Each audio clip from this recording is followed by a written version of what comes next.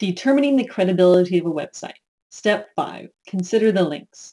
One of the most valuable aspects of the internet is the interconnectedness of resources.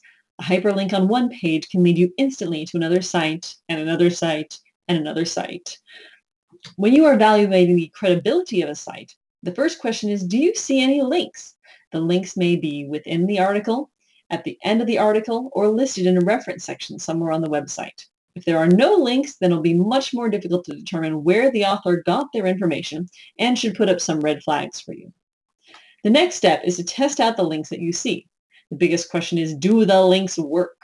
A site with lots of dead links also signals that the site is not maintained and that the reference information may not be accurate anymore.